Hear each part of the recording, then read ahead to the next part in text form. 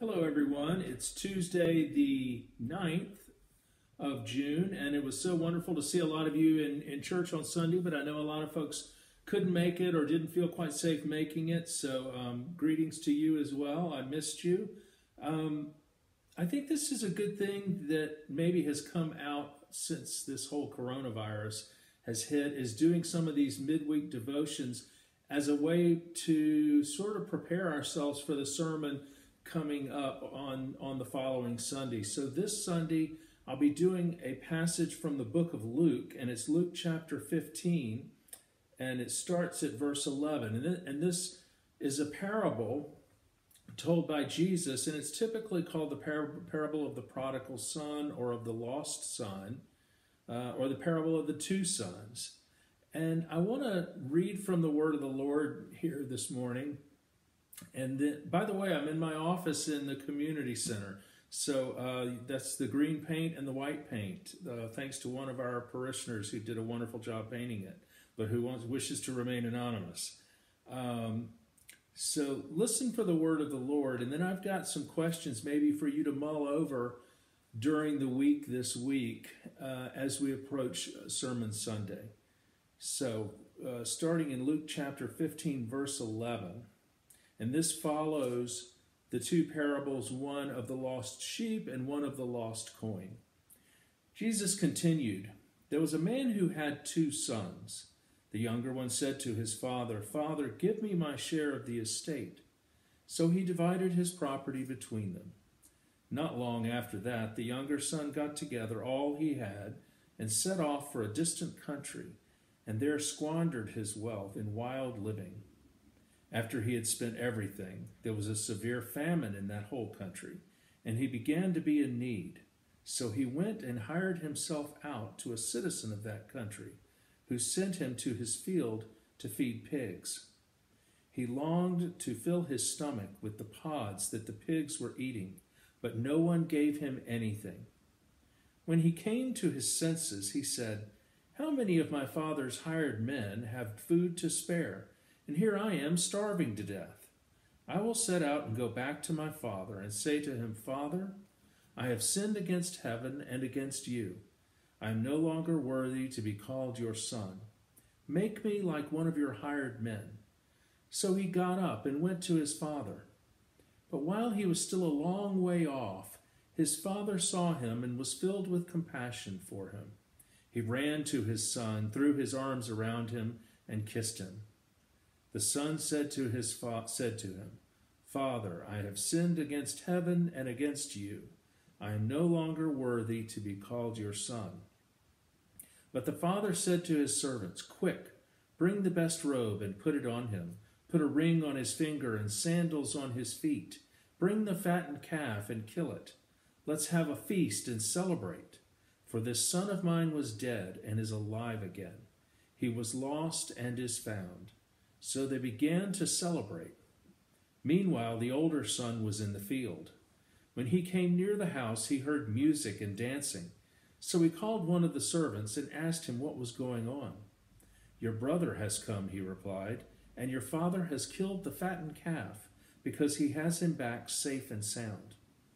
The older brother became angry and refused to go in.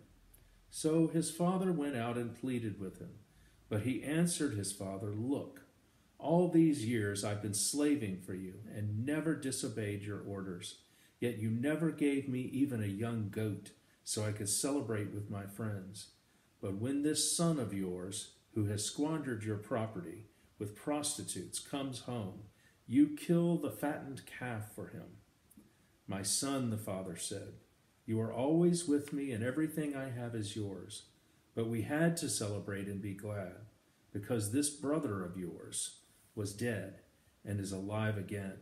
He was lost and is found.'" This is the word of the Lord.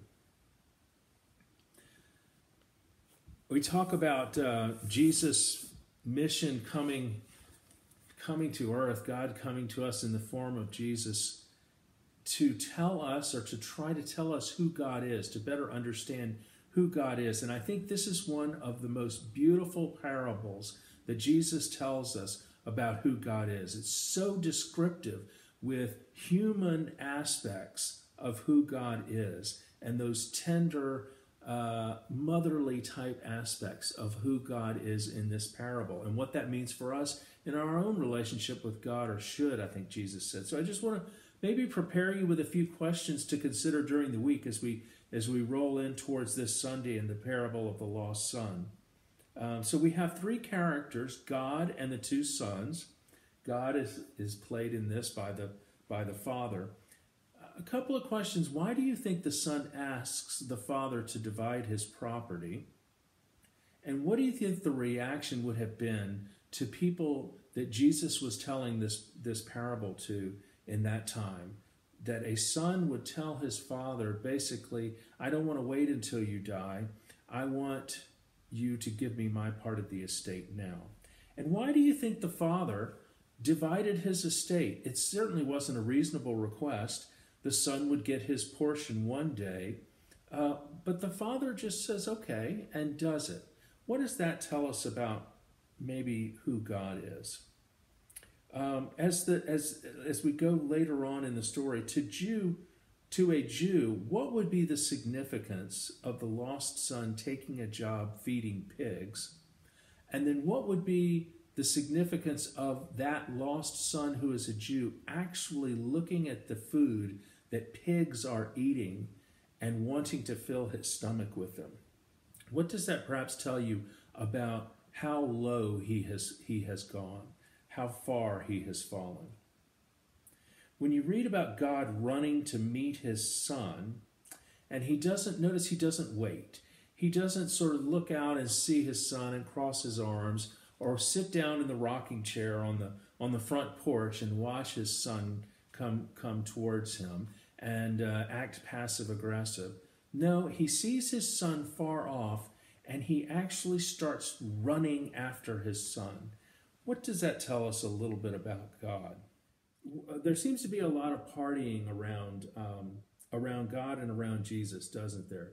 What do you think the significance of that is, especially in light of this story and as we move ahead in this story? The elder brother is an interesting figure, isn't he? The elder brother is angry. Why do you think he's angry? It's pretty apparent, but I think it works to just kind of go through it in your head. Why is this elder brother, the one who would have received the lion's share of the inheritance, why is he so angry? And what does it mean when the elder brother says to his father, God, all these years I've slaved for you and never once refused to do a single thing you told me to do? What might it say to us about ourselves sometimes, and perhaps our faith and the way we approach faith? And then last of all, the elder brother's son, father, God, begs his son to join the party. But we never find out from the story whether the elder brother's heart softens enough for him to join the party. As we look forward to this sermon, and I would love to get emails from you or text messages or phone calls to hear your thoughts on this. But as we look forward to this Sunday of going into this in depth, what are the implications for us? If our hearts are hard and we never join the banquet, now and in the time to come, what implications are there for us?